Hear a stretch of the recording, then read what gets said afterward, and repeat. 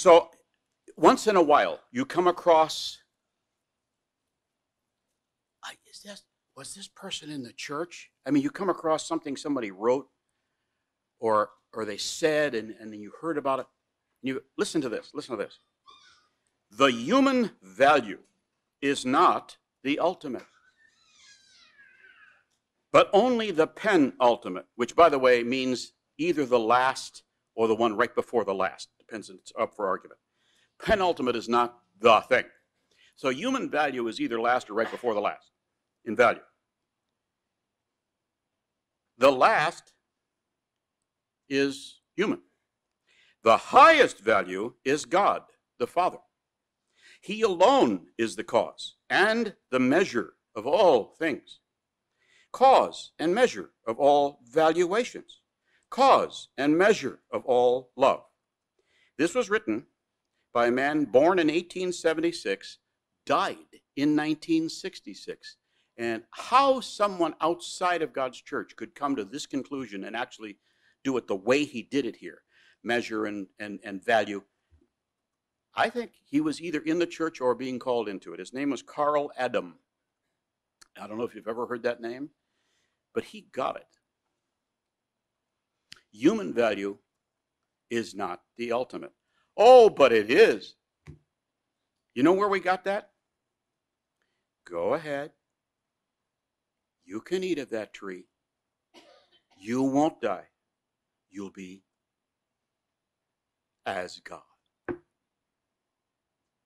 That's when it started. And that deception and that distraction has been there ever since. And we see ourselves so important as to ignore God. Humans don't naturally recognize God. It's not natural. We can't do it. We might say it's wonderful that God has done all this, like the person looking at Mount Rushmore. Isn't it wonderful what nature can do? But, that's a joke, but we have very little that we've actually done, and certainly nothing that is eternal. Nothing that we've done.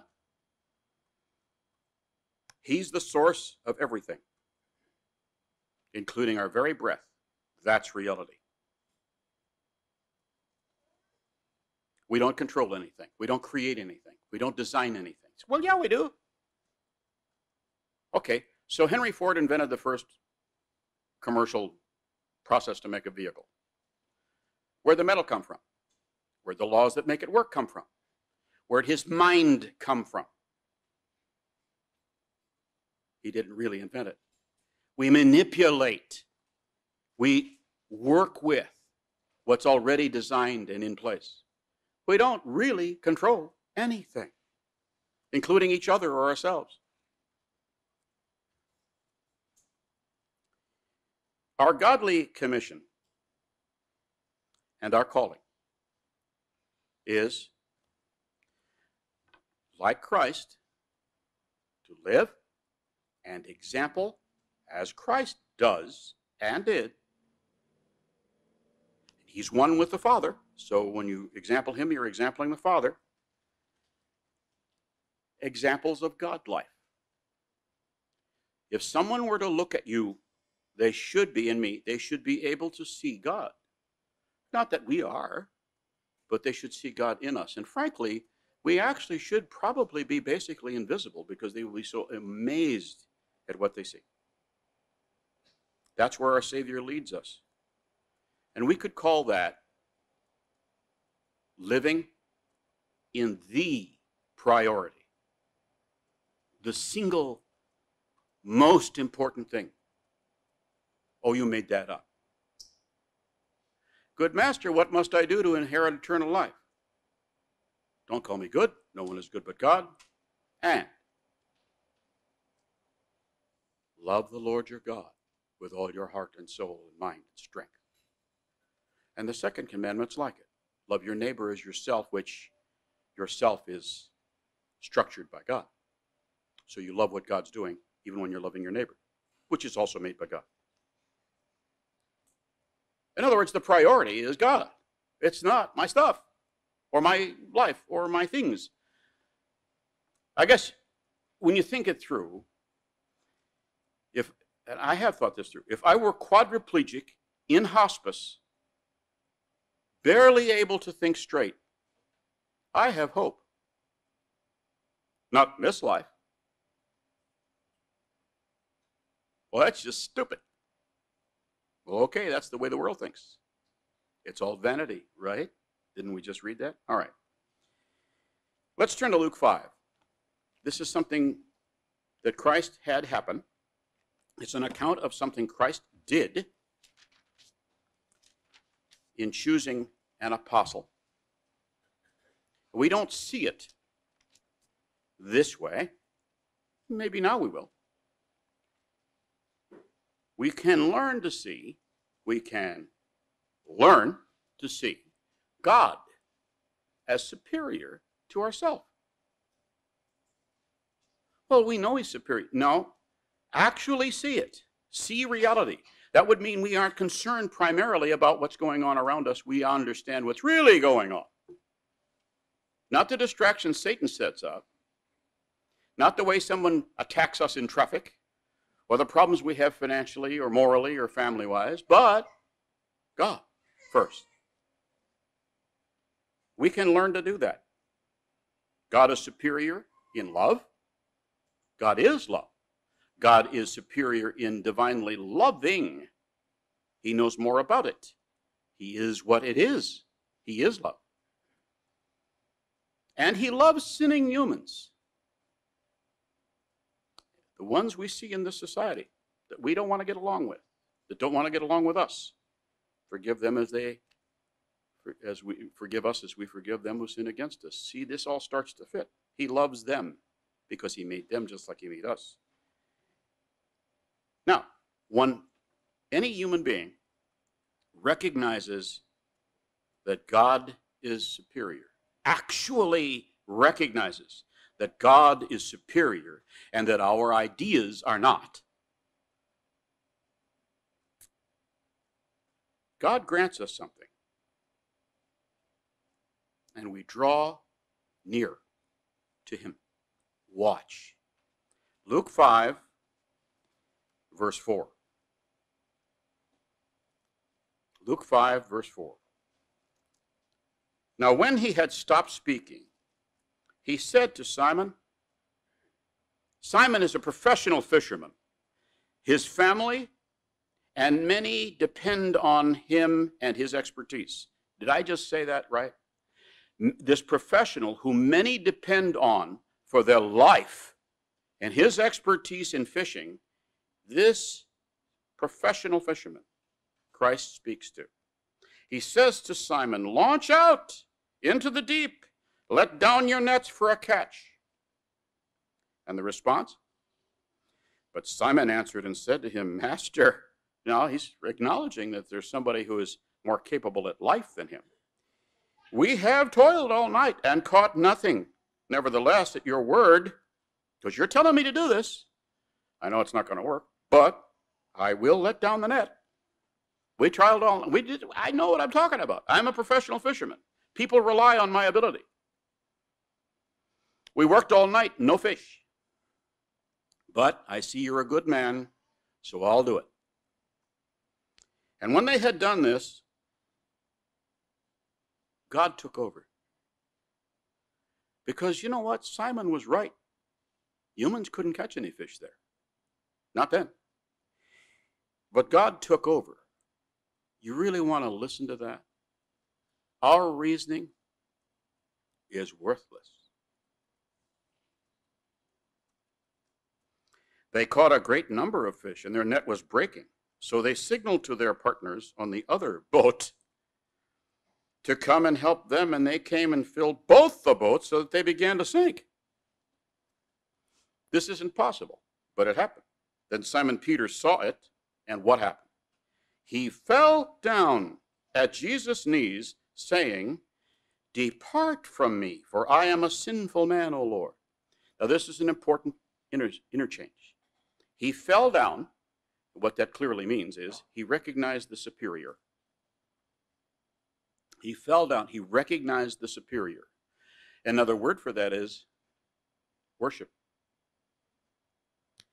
when Christ got out of the boat in the Gennesarenes, I can't say that word. I can never say that word. Gennesarenes, the demons, the two demon-possessed men ran up to him and worshiped him. What? The two demons ran up to him and worshiped him. Demons worshiped him. Demons worship God. Why are they demons if they worship God? They recognize the superior. That's what that word means. Peter recognized the superior. He fell down. And his reaction was not, teach me what to do. His reaction wasn't, thank you for showing me who's superior. His reaction wasn't, now what are your plans for me? His reaction was, I am such an evil person. You should not be near me.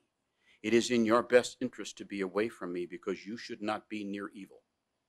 Yes or no? Isn't that what he said? Isn't that the lie Satan tells you? I have sinned so much, God can't forgive me. Not this time.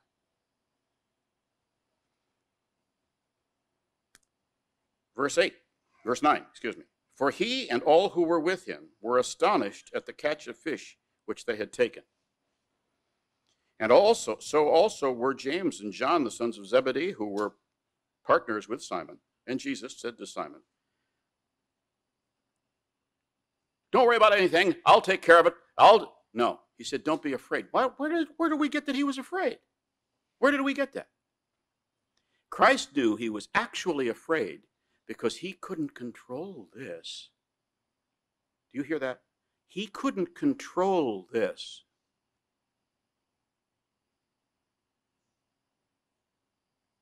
Oh, we never do that. We never control our environment. We never disregard God as primary so we can control our environment. But here, yes, we do. And here, God stepped in and said, you're not in control. And don't be afraid. Why? From now on, you will catch men. This stops right here.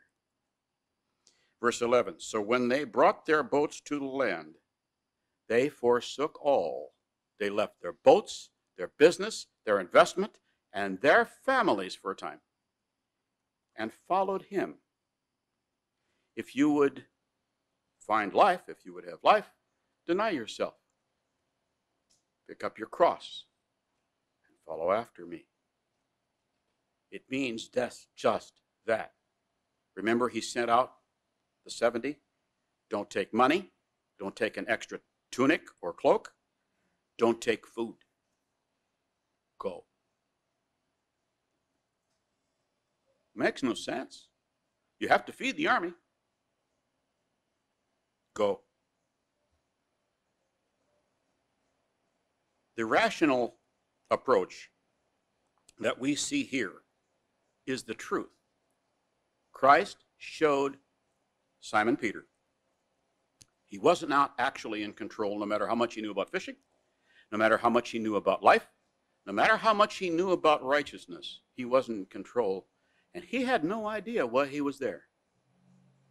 But he was instructed because he said, I shouldn't be near you. He saw himself, and Christ allowed him to see himself. That's part of repentance. We never stop repenting. Or, yeah, we could. Just say, I had enough of this. I'm just going to do it myself now. Very bad idea. That's where we blaspheme the Spirit. So our first point is that we see God as superior to ourself. And by self, that ought to be in quotation marks. The greatest quote I understand, I'm sure there are greater ones, but the one I understand to define self is, Father, please let this cup pass from me. But nevertheless, your will be done. Not myself, not my wish, not my desire first. Your wish, your will. And they forsook all and they followed him. Let's turn over to Hebrews 10 now. Our second point Go over to Hebrews 10, please. Our second point is pretty simple too. In living in the priority, this is where we live all the time. We're living in this constant praise and prayer. You say, well, I can't pray all the time. Well, then you have a bad idea what prayer is. I can't praise all the time. You have a good idea of how to function everything else, but praising. Look, the first thing in life is God. Yes or no? The first thing in consciousness is God. Your breath is from God. Your creation is from God. Your purpose, your design is from God. You are for God. The church is for God.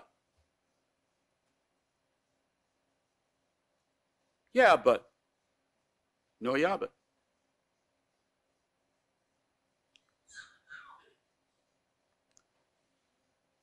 The second point is to hold fast to God's superior hope. He gives us a truthful place to go. The truth, the vision of his kingdom and his righteousness, the vision that only his people understand. It's a superior hope. And here's something else bizarre about that. We are constantly confessing as if we've done something wrong. Oh, yes, we have. We're constantly confessing that we cannot bring this about, this hope that he's going to bring about in us. We can't bring about, and we constantly confess that. Where's that in the Bible? Hebrews 10, verse 22. Hebrews 10, verse 22. This is about learning who God is, him learning about us, and us coming to see our future with him. Hebrews 10, verse 22. Let us draw near as if we're not near. Let us draw near with a true heart, in full assurance of faith. That's a gift too, from God. Having our hearts sprinkled from an evil conscience, being washed away, and our bodies washed with water. And verse 23, let us hold fast, do not let go, the confession of our hope. I admit I actually hope for the kingdom above everything. Seek you first the kingdom and his righteousness. Does this sound familiar? The confession of our hope without wavering. For he who promised is faithful. This is the person who doesn't lie. This is not the father of lies that manages our lives when we let him. This is not the murderer from the beginning. This is the creator. This is the truth, the way, the life. And he said, you're going to the kingdom. We're going to be together. We will be family forever. Stop that stuff. Don't listen to that guy who told you you'll be like God. You won't until we work together. So we constantly hold fast. That's us. That's our part. Hold on. Don't let go. That means prayer, and it means study. It means fasting. It means meditation. And by the way, it means, for some, not everybody learns this way, taking notes on your prayer, your study, your fasting, and your meditation. Because as amazing as it sounds, it is entirely possible to be in a good attitude and then have the world come at you. And the next time you go to pray, you forget, what was I doing? What was I talking about? What was I studying? What was all that I really thought was so good? Huh? I don't know, I guess it's gone. Write it down. When you come back, you pick up where you left off then. Oh, I'm smarter than that. I'll remember. Okay. Good for you.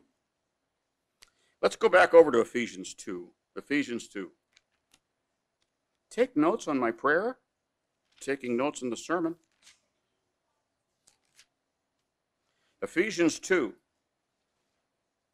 We constantly hold fast to this confession of our hopeless ways. We have hopeless ways. I talked to someone this week, not in the church, talked to someone this week who was hopeless.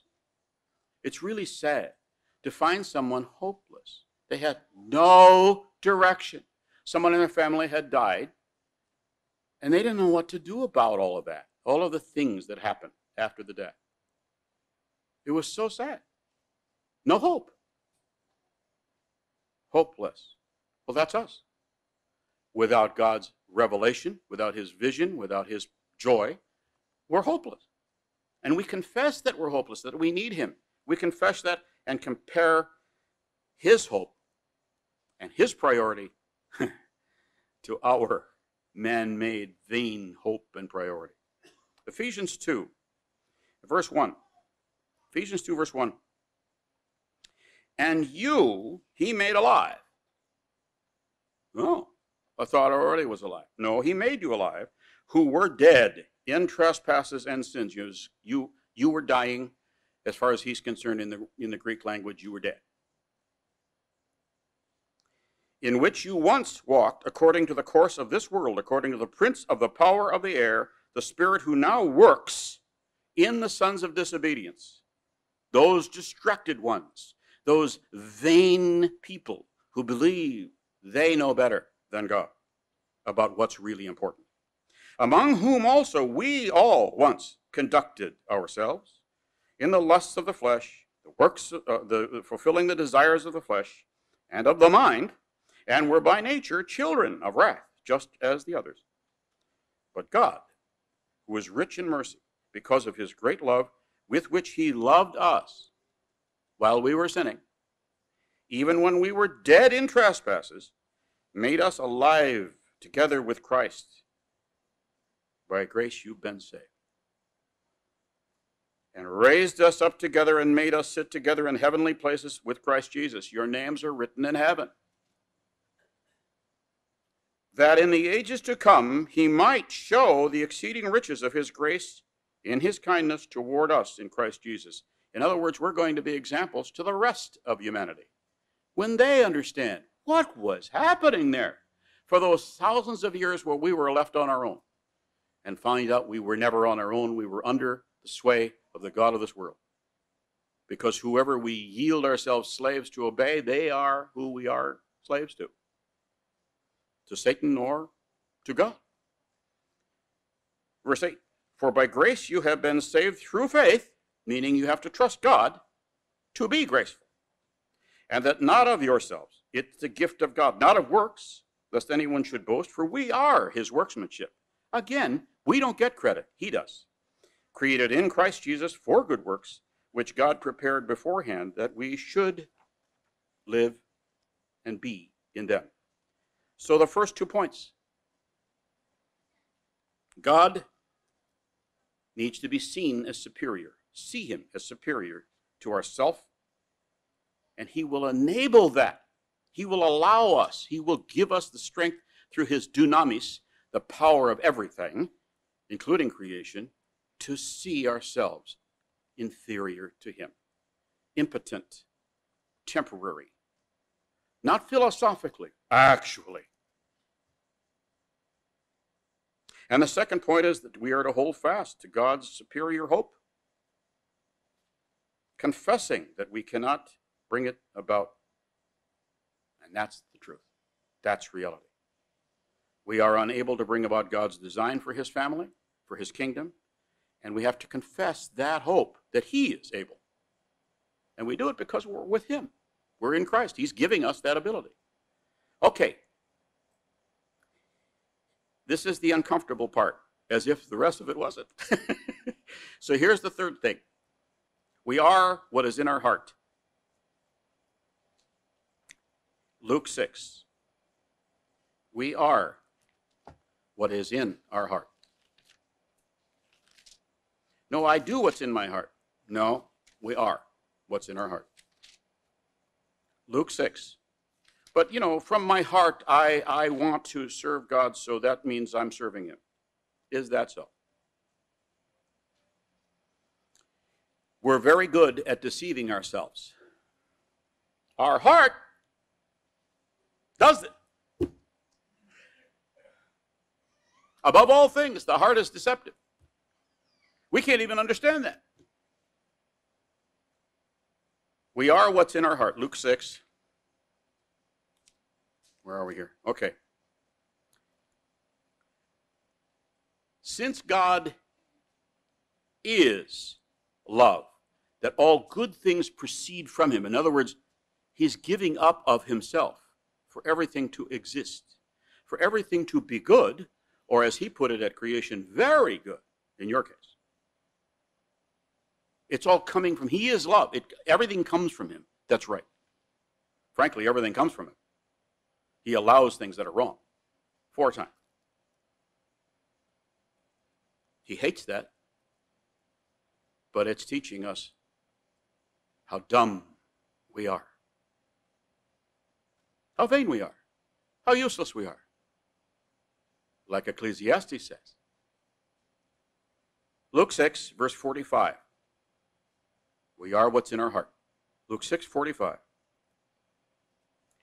A good man out of the good treasure of his heart brings forth good.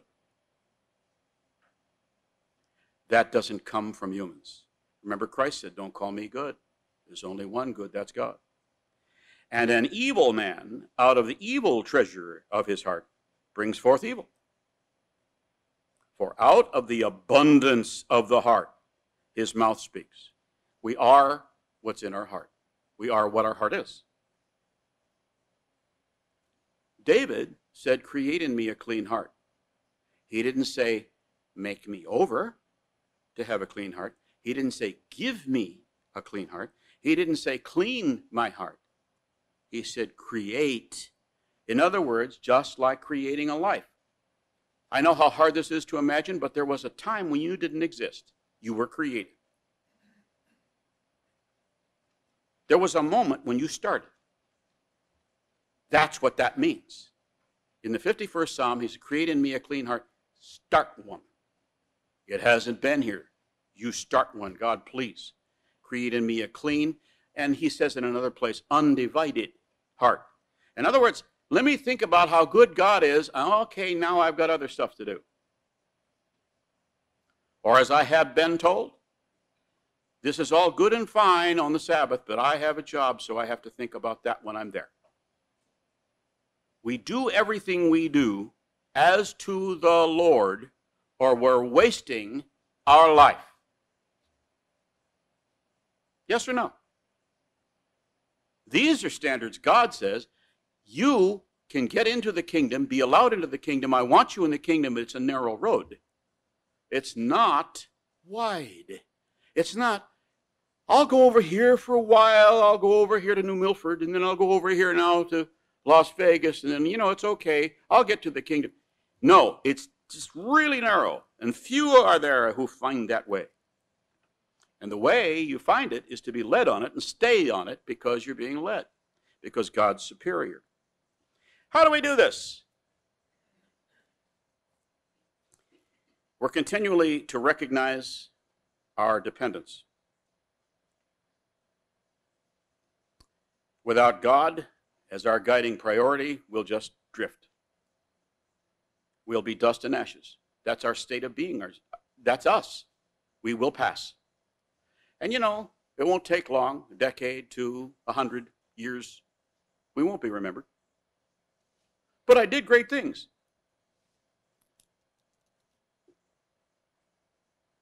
We're dust and ashes. We go. Going is a very important thing. We go to God. We're going to God at all times, denying self-guidance, self-importance, self-priority, and we follow him. Deny yourself, pick up your cross, and follow me. This all fits. 2 Peter 1. 2 Peter, let's turn there. 2 Peter 1, please.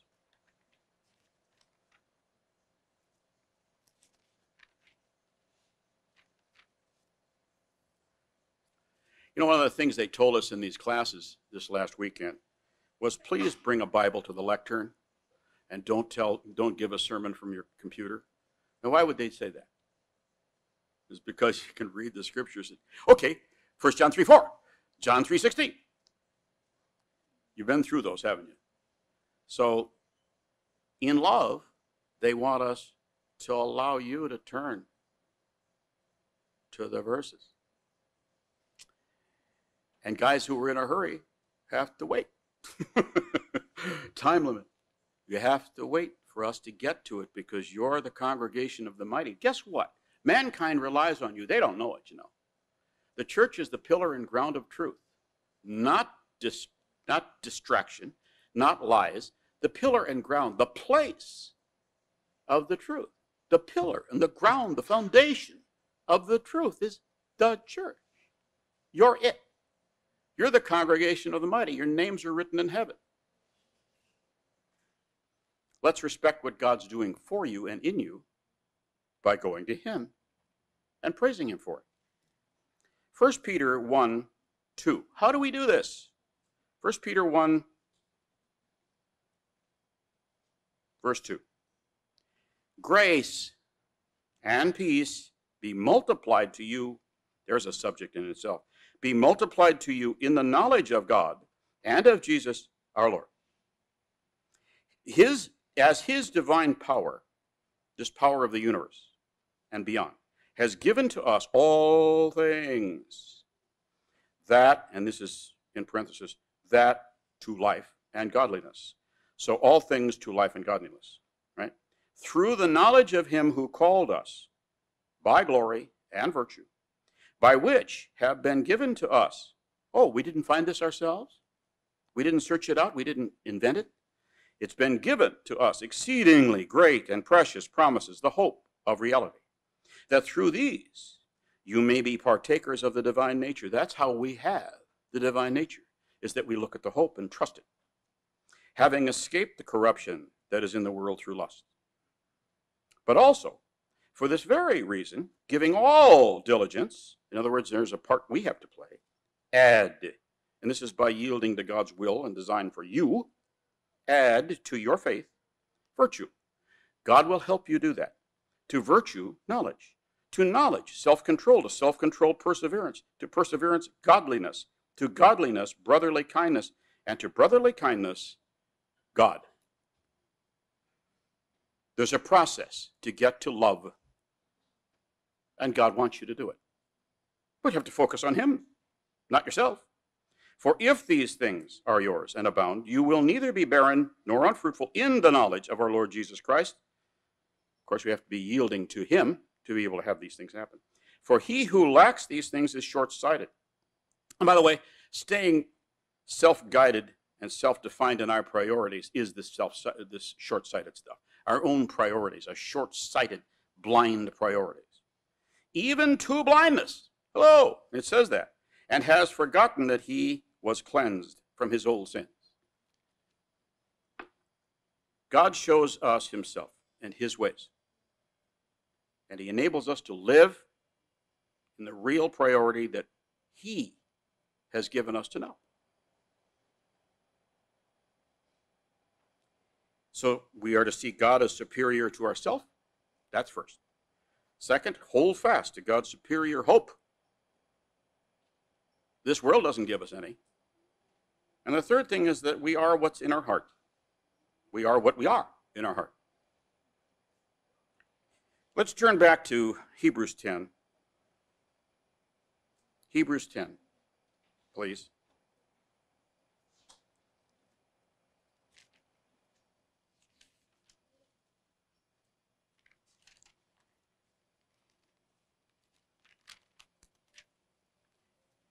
You could call it kingdom priority, that the first thing is the kingdom and his righteousness. That's a kingdom priority.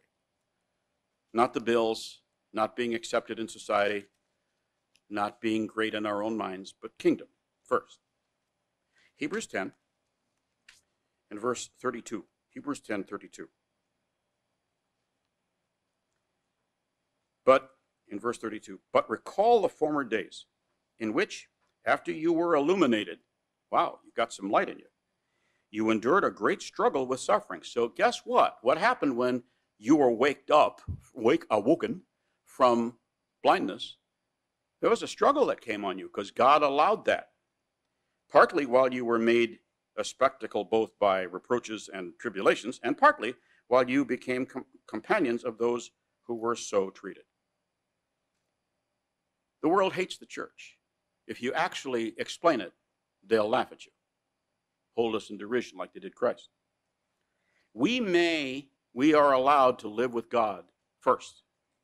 First, above everything else. His thoughts, his ways, him first. And since he is, by the way, have you thought about when he said to people, I am, and they fell down? Why would they do that? It's because I am means I am everything. Breath, law, structure, a creation, life, I am. And it came across through the Holy Spirit to even people who didn't have it, and they fell down. It's so powerful. He is, and we are of him, whether our priorities admit it or not. Verse 35. Verse 35. Therefore, do not cast away your confidence, which has great reward. For you have need of endurance, so that after you have done the will of God, you may receive the promise. There's a sequence here. For yet a little while he who is coming will come and will not tarry, and now the just shall live by faith, but anyone who draws back, my soul has no pleasure in him. Where'd that come from? That's a quote. Where did it come from? It came from Habakkuk, or Habakkuk, chapter 2, verse 3 and 4. The Old Testament understood. There were those who understood. The prophets understood this. Don't draw back the kingdom. God's future, the reality of life, is happening now, will come to this earth. Your kingdom, when it's on the earth, your will be done. There are going to be humans here. They will do his will. Is that possible? Sure. They'll have his priorities. There won't be anybody there to stop him. But we are not of those who draw back to perdition, but of those who believe in the saving of the soul. Now we have a new life, a new heart, a new being in us. And it's hidden with Christ in God, living in the priority.